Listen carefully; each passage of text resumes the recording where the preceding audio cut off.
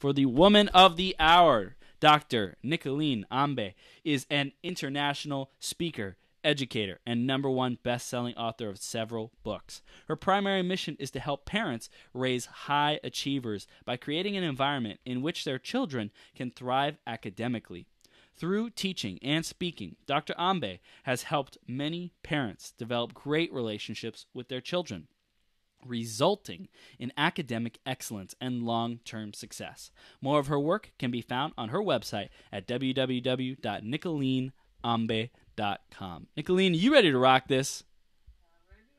She's ready to rock it. Awesome. You are now live on Becoming Your Greatest Possible Self. Nicoline, thanks so much for coming on today to join us and have a lot of fun. Definitely. We appreciate you. You're welcome, Chris. I'm super excited to be here with you today. Let's go. Let's do it. Awesome. Awesome. Awesome. So we're going to dive right into the theme of the day, which is patterns and paradigms. And we start off every episode, every interview by asking a question that's based on the theme of the day. So, Nicoline, how does this principle or these distinctions of patterns, which is when something repeats over time, you get to see a trend or a sequence, a pattern as we call it, and the paradigm, which is a collective of beliefs, a collective of patterns. How have these distinctions made a difference for you in your work and your life?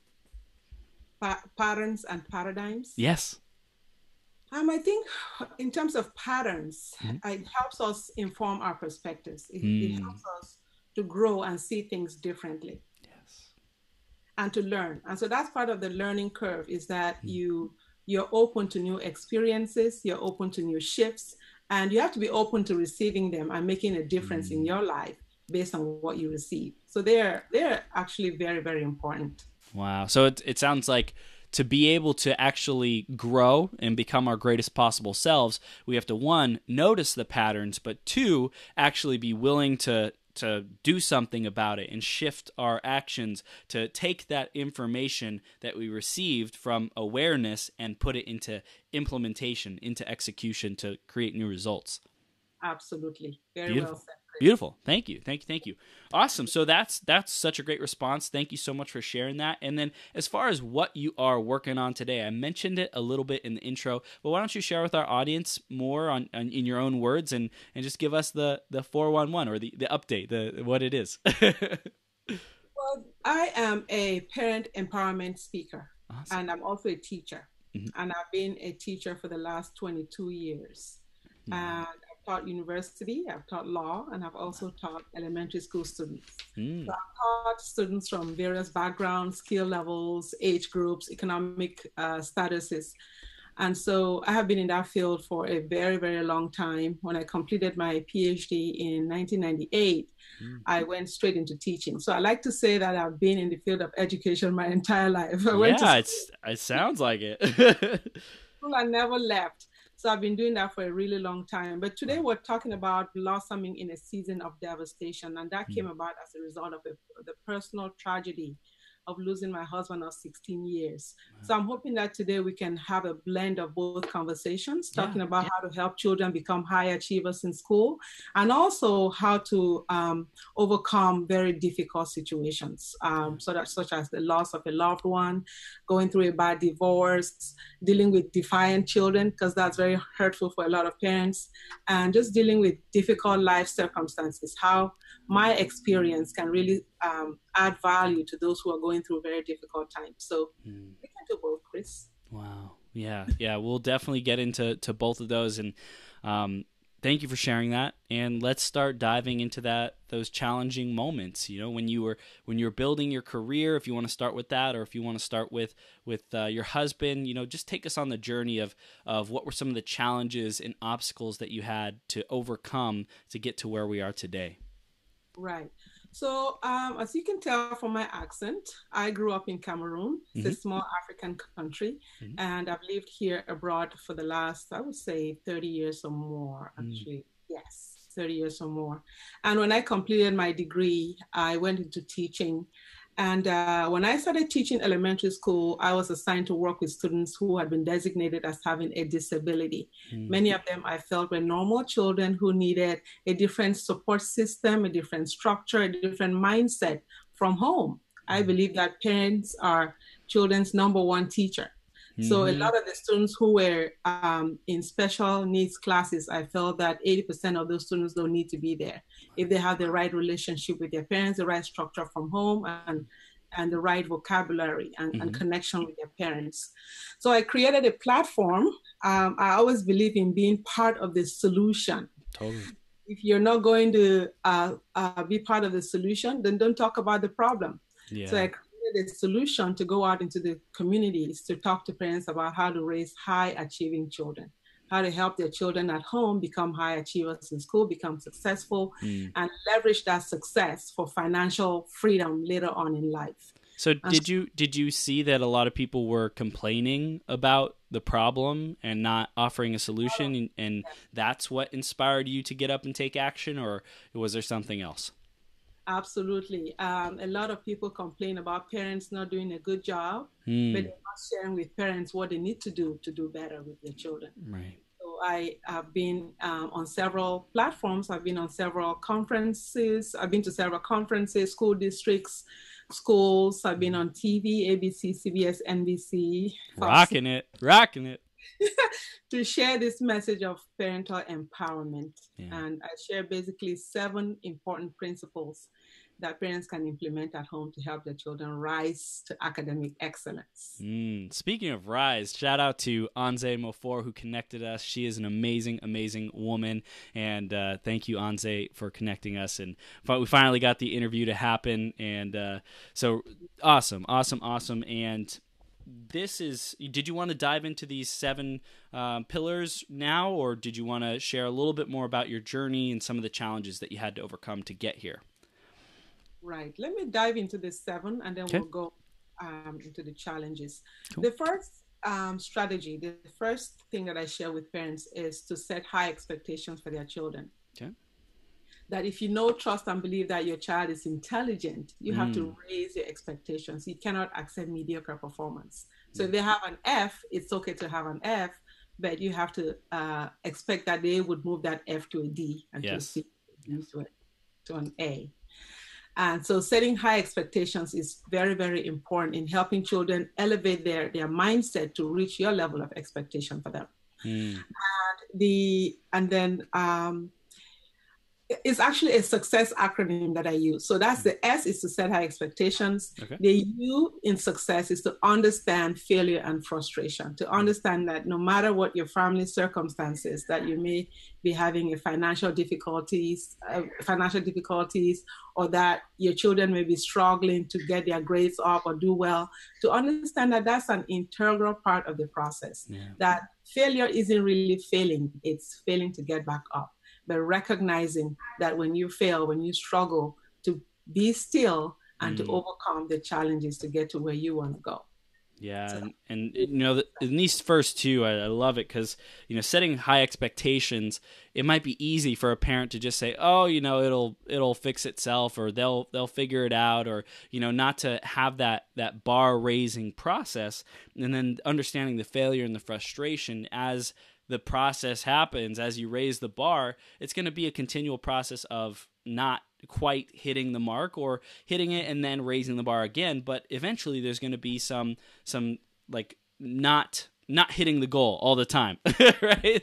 And then figuring out how to remedy that together. Yes, you're not going to hit it all the time, but the goal is to stay consistent and to stay focused to getting. Beautiful. And the C in success is to create a stable home, to create a learning environment at home, to ensure that your child has healthy, nutritious meals to feed their brain, to ensure that they go to bed on time, to ensure that the home environment is quiet and it's a learning environment where children can process the information, apply the information, and to be able to think in a high order thinking manner. A lot of especially in California, we have a common core state test. It requires a deep level of understanding and processing to be able to figure out the question and answer the question. Wow. So children have to have a certain kind of mindset and stability in their mind to be able to process that information. So creating a stable home environment is very important. And then the C in success is to conquer distractions. That's good. Distractions. We could all We could all use some of that. Absolutely. The seeing success is to conquer distractions. Distractions is the number one killer of dreams, even in adults, even for you and I, Chris.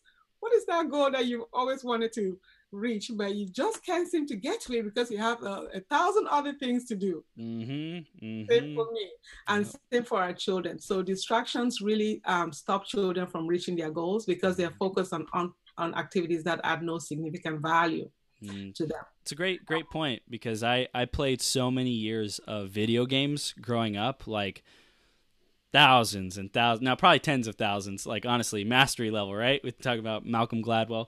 Anyway, so I played so many video games, and after joining or like seeing personal development and the power that has on my life, I looked back and I said, oh my gosh, I wasted so much time. And while there were some benefits from it, cognitive processing speed, strategic thinking, community building online, stuff like that, overall, it's like, if I could have invested my time elsewhere, that probably would have made a bigger difference. And I don't regret anything. I'm grateful for what I do have. It made me who I am today.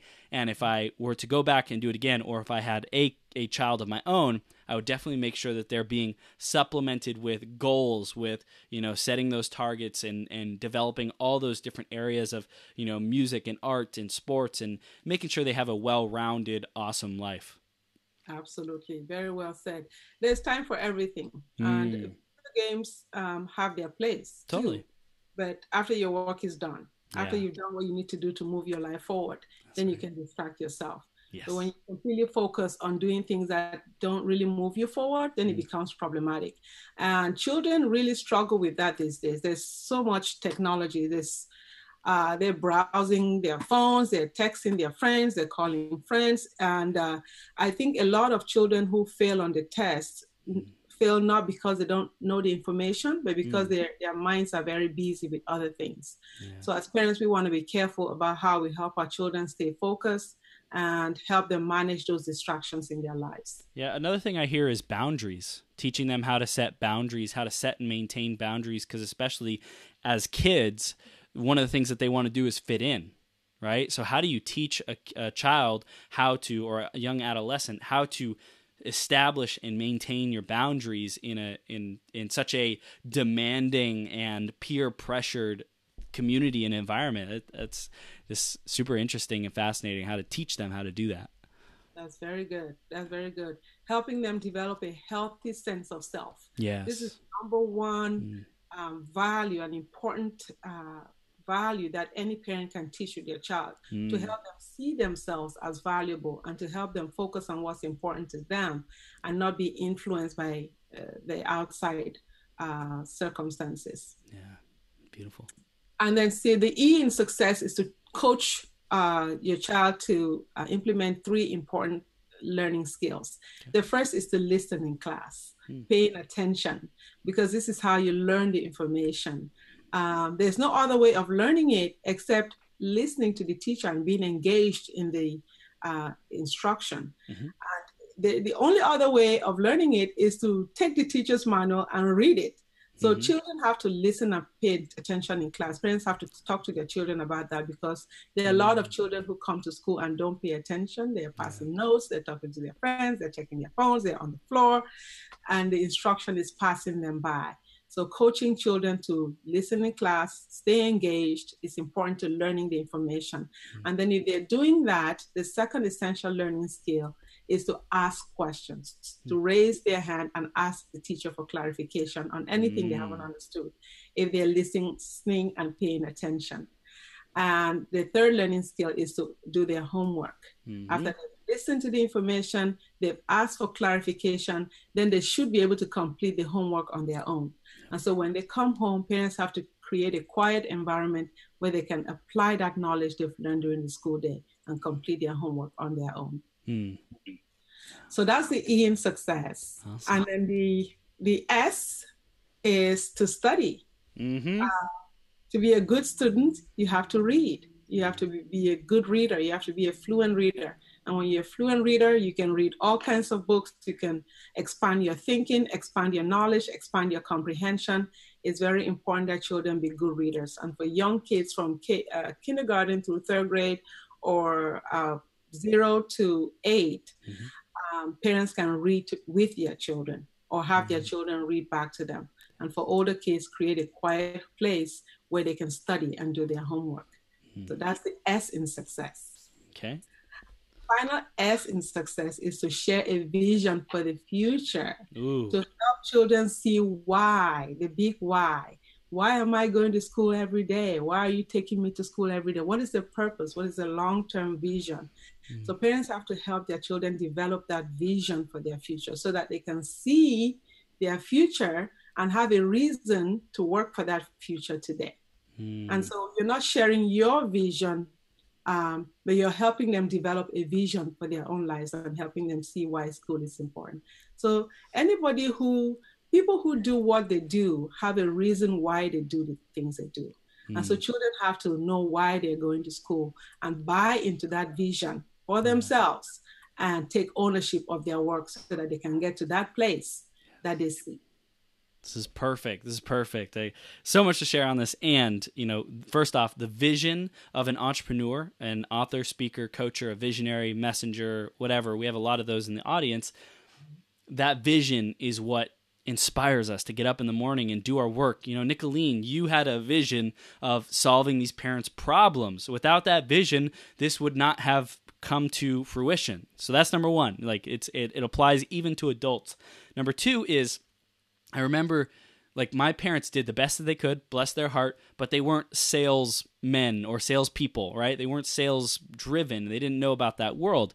I'm so grateful for the knowledge that I'm developing as a leader, as a visionary, as a communicator, to teach to my kids, to be able to enroll them in a vision so that life becomes so much more easy and simple and it makes sense and they have the tools and abilities and skills to succeed, like how to shake people's hands, how to do a public speech presentation, how to sell, because I didn't have those and I felt really dark and lost and I hit rock bottom, and there was a chance that I wouldn't have come back had I not had some really great lessons and things instilled into me from my parents. But I got close. I was on the edge, of not living a life by design, a life of freedom, and being in prison for the rest of my life because I was making stupid choices. And if my parents would have been better at those sales skills, who knows how my life would have turned out. So I see that there was room for growth for that. So now I'm 100% making sure that my child is enrolled in a vision that they choose, that they're excited about, that I know is best for them to become their greatest possible self. Absolutely. And I think we also have to help them to see, maybe you can give me your idea on this. Help them see, because they're informed by their experience and their experience is limited to what they know. So they can't really know what's ahead unless you help them kind of see the picture. So the question now is, how far can you go as a parent in influencing that vision? That's a good question. You just let them make mistakes and try and fail? Or do you really get into really painting that picture for them? Because my older daughter, she's kind of resistant. When I tell her about the vision where she should focus her mind, she resists because she wants it for herself. And I say, I've made all the mistakes. I don't want you to make costly mistakes. And she's like, that's part of the learning curve, Mom. I'll make the mistakes. I don't mind making the mistakes. So as a parent, I'm like antsy, but she wants to go forth. Right. So that's maybe you can answer that as a child. How did that work out for you? Yeah, so for me, I think my parents did coddle me a lot. They wanted to make sure that I was very protected and didn't do anything dumb. And I think I had the advantage of playing lots of video games, so they weren't too concerned about what I was doing. And I think on the same token, it's establishing those boundaries. Here's what is allowed. Here's what isn't allowed. And as far as the child having a vision, just the continued practice of hearing and, like you said, the listening. So daughter, what is your vision? What's your vision this week? Why don't you just share it with me? I don't care what it is. I'm not attached. I just want to hear the passion in your voice. Like share what you're passionate about, share what you're excited about. And as long as they can keep tapping into that and know that you won't back down on having them experience their passion and what they're excited about, the vision that they're creating for their life, then they'll get to that point where they're like, all right, she's not going to let me go. Fine, let's just be happy and feel good about it. And then they'll realize all along that if only I would have just made it easy and chose to do stuff that I'm happy with and have fun, then it wouldn't have been so hard. So that's number one. And the second thing is bring in outside influences, because oftentimes a child won't listen to a parent because there's a certain relationship, a certain way that they listen to each other. And if you bring in other speakers or heroes to the child to influence them, then that will make the biggest difference in their vision altering. That is true. That is very true. Yeah. Well spoken. Thank you.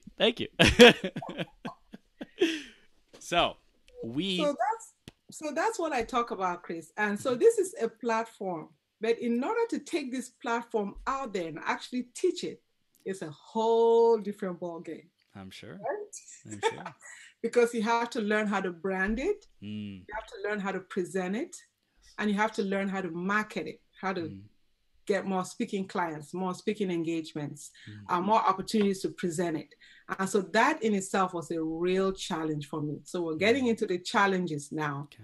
And I had a lot of personal issues that I had to work through, self-doubt. And even though I believed in my platform, even though I believed that it could help parents, I told myself so many times, Nicoline, you have a right to be here. You have worked extremely hard. You're doing something that helps people. But all these things that we grow up with, stereotypes and social mores and values, they really do something to strike us down when we're about to do something big. Yeah. So I experienced those challenges very early on, but I never give up. You keep working, you keep pushing yourself forward, you keep creating new plans, learning new things, listening from other people who have done it, and you just keep moving forward and finding the best ways to put your platform out there. And so I think one of the biggest self-doubt issues that I had, I feel embarrassed even saying it, is that I felt that my accent. I'm like, you have an accent, you're from Africa. Who are you to speak on this topic? Who are you to speak to? And I'm being very honest and authentic now. Who are you to speak to American parents about how to raise their children? But when you have a passion, Chris, it refuses to go away. And no self-doubt, no limiting beliefs will stop you. If you deeply believe in something and it's a passion, and you see people struggle, I see children struggle who shouldn't be struggling. I see parents struggle who shouldn't be struggling. That passion alone will surmount and overcome those self-limiting beliefs. And I think that my passion is what has driven me to continue to find the best ways to put forth platform and share this information with parents. So the title of this interview is Blossom in a Season of Devastation, right? Like real challenges. Let's dive into what was the devastation that was going on at that time for you, the internal devastation, the internal conflict. What did that look like in terms of your willingness or unwillingness to show up in your work, make phone calls, connect with people, like do the work? What did that look like that you weren't blossoming? And then how did you transform that into blossoming? Right. Yeah. Not making the phone calls, not knowing what to do in the first place, not knowing who to call, and continuing to find out ways that you need to reach more people. So I took speaking programs. I took speaking courses. Awesome. I listened to a lot of audio. I went to conferences also to learn. So these strategies that I used helped me overcome the devastation of self-belief. And I'm not there yet. I'm not where I need to be, but I think that I've made some great inroads and impacted a lot of people along the way. So success is relative. I think I've made an impact to a certain degree, but I want to continue to do more of that, continue to seek more opportunities to put myself out there more. But when we talked about the blossoming, when we set up the interview, I was referring to losing my husband of 16 years. We were married for 16 years, and he passed away on December 7th, 2015. And that was a horrific horrendous incident in my life. And it's something you would never imagine, that kind of pain, to be able to feel that kind of pain. But yeah, I went through it, and it was very difficult. And so I had to really think about how to move forward from it. If I was going to allow myself to just be hurt, be in pain, be disappointed, be frustrated, or if I would embrace it and just move on with life and embrace life and take care of our 3 children. And I chose to do that. And so I want to, if you want, we can go deep into how I overcame it. Yeah. What were you experiencing at the time? Just really pain and sadness. It's very painful. Pain is raw. Pain is real. Pain really hurts. Losing a loved one hurts. And for some people, it could be losing someone you love, losing through a divorce, or just dealing with tough situations is very painful.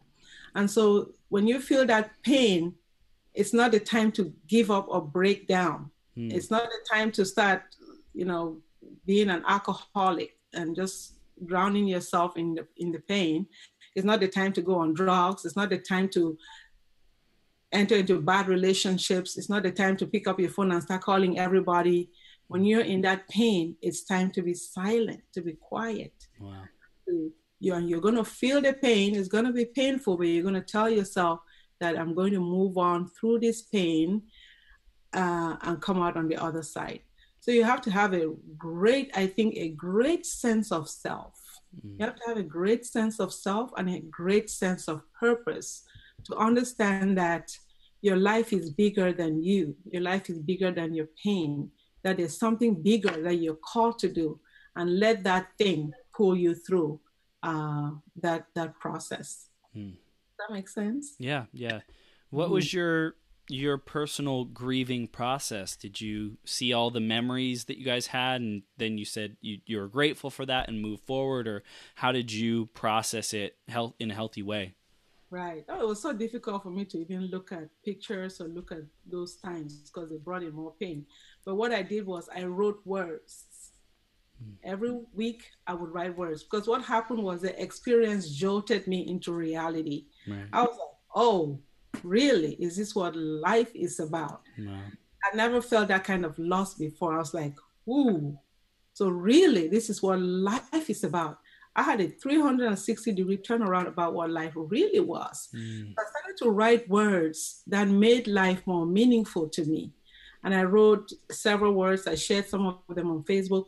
And I put all of those words in the book. I wrote words relating to relationships, how to manage my relationships better, how to be more patient with my children, how to be more excellent at work, how to be a good employee, how to do a good job, how to serve my students better. So I learned how to become a better person and to appreciate life more through that experience. So that's how I survived it.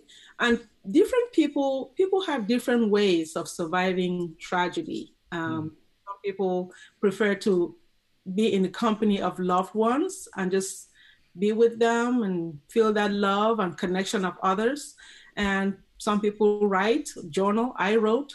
People have different ways, but I think that it's important during that moment to be still, For me, being still and quiet and listening to that still small voice will give you the power and the energy that you need to know what your next step should be. And I'll tell you, stillness is when the pain comes deeper and stronger. Yep. So you feel it more, but it also brings the solution faster. Right. So it helped me a lot to be still. I kind of took control of how I wanted to be in touch with people, how I wanted to reach out to people. My connections were not random. I had to make sure that I knew who I was dealing with and how to invite them into that space where I was. Yeah. Wow. That's so powerful. And also I hear when you're still, it's not like you're not breathing. You're actually, breathing and processing and present to the emotions, but you're also not holding on to the emotions either. You're letting them flow through. And because there was such a deep emotional connection with your husband, there was a deep reservoir of emotions and feelings and things that would bubble up to the surface from that, like from your 360-degree turn of like what the world actually is like, what is life actually like. It's like, wait a second, hold on, like slow down, stop, breathe, get centered, and allow these to come up in a healthy, controlled, I don't want to say controlled, but like healthy, flow of it coming out, and just you're able to be with those emotions. And as they come up, okay, is this still the best place, the best state to be in, sitting here or in the silence, in the stillness? Should I be with someone else? Do my kids, is it important that I experience this with my kids? So you get some rationality about how to best handle and manage the emotions as they come through. Right. Very well said, Chris. Absolutely. And that's what I did. And we also have to remember that, and when you're in it, it's hard to think about it, but in hindsight, you have to remember that there's still life to be lived. Yeah. There's still children who are depending on you, who are counting on you. There's still people who are looking for you. If you're a doctor, your patients are expecting you to still continue to give them your best. If you're a parent, you have to give the best to your children. If you're a teacher, your students are counting on you to be the best teacher that they would like. If you're a CEO, your entire organization is looking at you. Yeah. And so you have to think about those things also and factor everything in your healing journey. But we're definitely not denying that the pain is real, but also mentally, I think it's also sometimes a mental shift where you say, I'm going to feel the pain. I'm going to know that this pain is here. It's real, but I'm going to allow myself to go through it because I know that I'll ultimately come out on the other end. Yeah. Allow, accept, embrace, and then like we were talking about the vision of what we're still here to do. We still have life. We still have choice. We still have freedom. We still have a family. We still have a mission. There's still things to do. Okay, we got to get back in there. Absolutely, Chris. Yeah. That's it. Wow. So if our audience is going through some kind of devastation right now, what's the like if something happens, or let's talk about being prepared to handle devastation. I think that would be a better place, because maybe not everyone's going through something right now, but to be prepared and then to process. Can we give them some tips or strategies or how they would approach devastation and they remember back to this interview, how to respond to it in a healthy way? Is there anything we can prepare them with around that? I think not everybody has a passion that they're pursuing or something that they're pursuing that's meaningful for them. But I want to encourage everyone to have something that excites them, something that wakes them up every single morning, something that they look forward to doing. It doesn't matter what it is. It could be planting a garden. It could be knitting sweaters for kids in the hospital. It could be photography. You have to do something other than your usual life, something you enjoy that adds value and meaning to you. And I think that is, for those who don't have it, to try to find something like that to do, because it'll give you a reason to attach to something else when you're in a difficult situation. Wow. And also to just accept that pain is part of the journey, to accept that it'll come at some point. But if it comes, it's not the end of the world. You're still a whole person. You're still breathing. You're still powerful. You're still amazing. And when you overcome that pain, there's something amazing waiting for you on the other end. That's why I also think I keep stressing that it's important to have a passion you're pursuing, because at the end of that journey, you have something that you're doing that is meaningful and that is productive, that can help someone else through your talent. So those are the two ways I can share right now. That's beautiful. It's beautiful. And I also hear the bigger you make your talent, how it serves other people.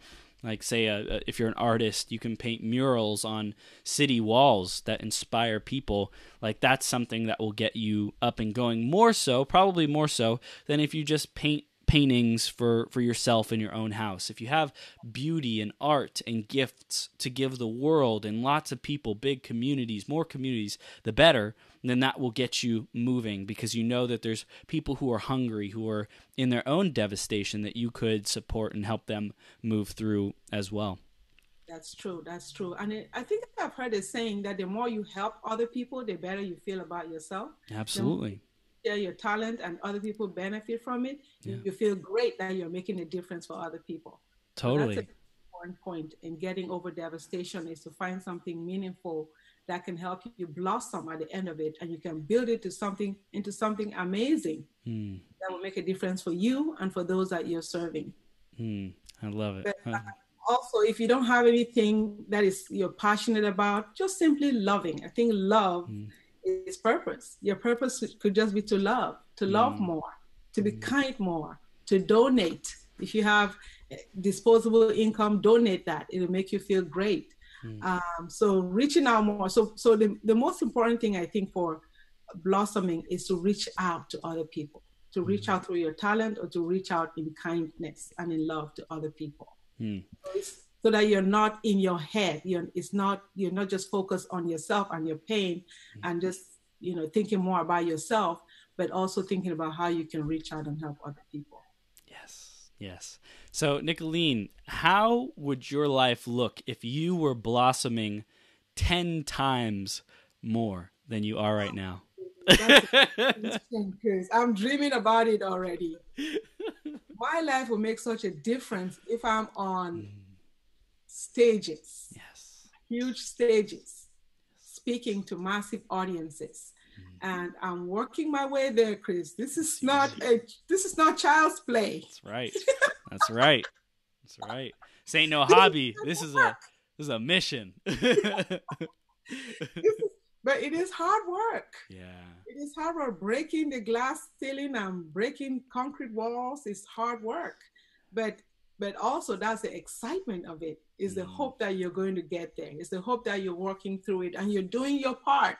You're doing what you need to do to get there. And that adds more meaning in terms of applying yourself every day, doing what you need to do every day, writing down those to-do lists and checking them off every day, and moving forward at your pace is I think, for me, is the excitement of the journey. Yes, 100%. So you're speaking on these stages and you're blossoming 10 times more. What's the impact? What's that like? What's life like for you, for your kids, for your communities? Right.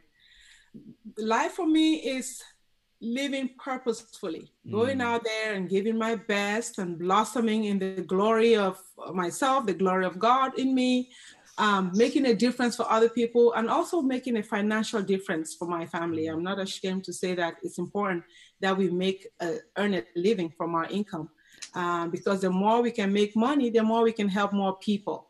So strategically finding ways of earning an income from what we do, helping people make a difference in their lives, and also living our lives in an empowered way. Going out there and impacting the world, making a difference, instead of just sitting at home, watching TV, grumbling or arguing or being down and out and disappointed and complaining. No, going out there and exploring the world and sharing our vision and impacting other people. That's what life is about. That's blossoming right there. Amen. Amen. Amen. So you've written multiple bestsellers. Tell us more about your books, and do you have any more coming out? Tell us a little bit more about your author journey. Yes. So I've written 8 books so far, and Wow. I'm starting to think, should I keep writing them? But that also was a marketing strategy that I used. Totally. To write more books. And there are people making a killing writing several books. They've mastered the marketing game. They've mastered the content game. They've mastered branding. They've mastered building an email list.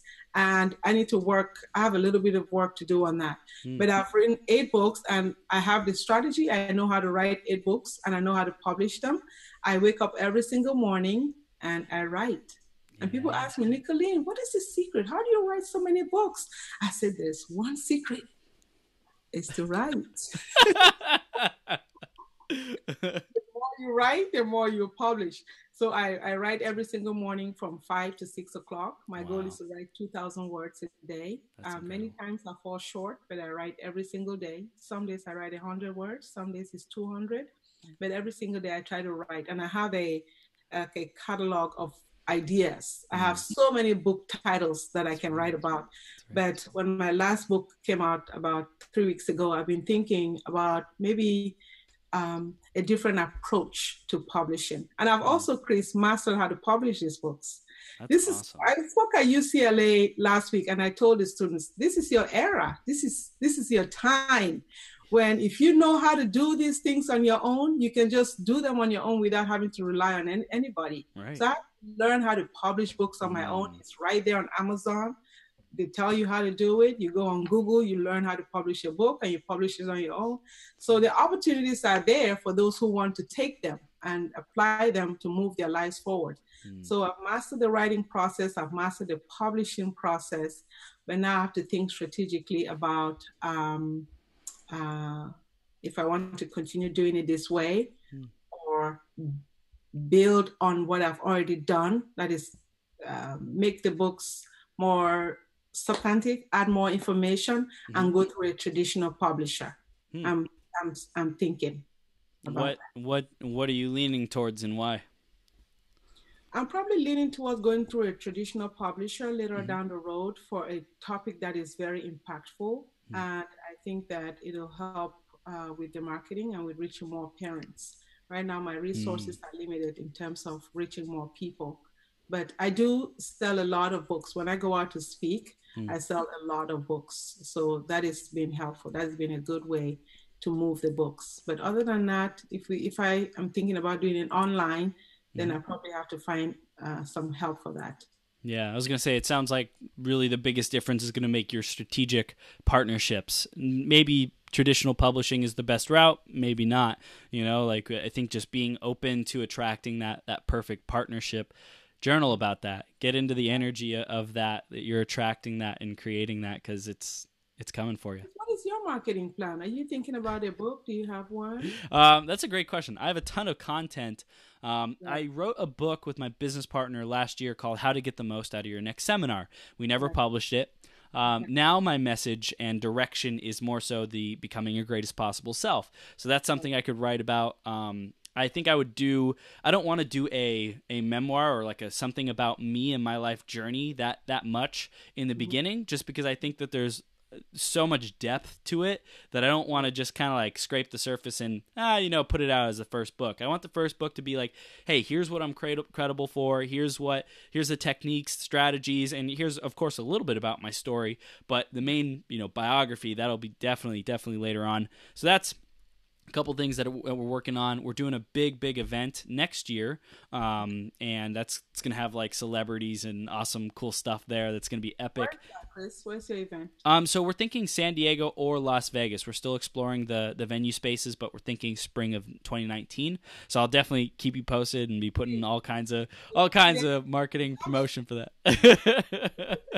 Yeah, so that'll be a blast. And then continuing to do this 12-hour marathon. And I had a guest on here earlier, Raven, the talk show maven, and she's done tons of great interviews. And one of the things she said is reach out to bigger people. And that's something I haven't super been intense about, because I'm like, I want to make the process better, make the show better, get bigger audience. And it's just like all kinds of excuses for playing small. And when these big people promote me, that's when all those things will happen. The show will grow, get more clients, all kinds of good stuff like that. So just continuing to make this thing better and have the content go out and have search engines pick it up and build that tribe. Absolutely. And enjoying the journey. Yes. Yes. Absolutely. If you're not having fun, do something different. I love it. So let's dive into the final takeaways from this interview for our audience. We covered a lot of different topics, a lot of different points. Whatever you feel like you want to recall and bring back to the surface, you want to recap, whatever you feel is most important for our audience to receive right now. Let's cover it. I think number one is to encourage parents to think mindfully and intentionally about supporting their children. To give all you can, to give your best to your children. in the first 18 years. So that at the end of your journey, you can tell yourself, you can look in the mirror and say, I gave my best to my child. And I think what I've learned from this journey is that life is really about relationships.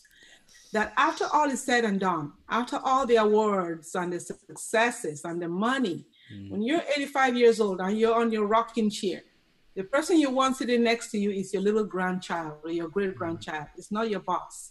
So we have to, in the process of success, we can't run over our relatives. We can't run over our relationships. We have to care and tend for those that we love who are in our close circle, because that's really what life comes down to. Success is great. It'll help us go far, but we also have to, in the journey, think about the people that we love. So that's the one big lesson that I've learned. And also just how to understand that challenges are there for a reason. Challenges are there so that we can show that we have come through something and we have overcome. So it's important to take challenges in context, to know that it's not a beat down. It doesn't say anything about you in a negative way, but to see it as part of the journey, to see it as exciting. I mean, I think challenges are exciting to me. I love them because I love to get over them. I love to face them and confront them. I don't run away from my challenges. I'm not intimidated by challenges.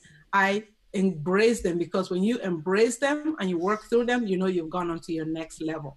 So those are the two things I love to share: tending your relationships and embracing challenges to move on. That's so huge. I love that. It is like so wise, Nicoline, the embracing challenges. For you listening right now or watching the replay, if you simply make a choice of I hate challenges, I hate difficulty, I hate when life is difficult, is hard, rough on me, to I embrace the challenges, I confront them, I take them head on, and I know that it's all a part of the journey. They excite me, they're fun.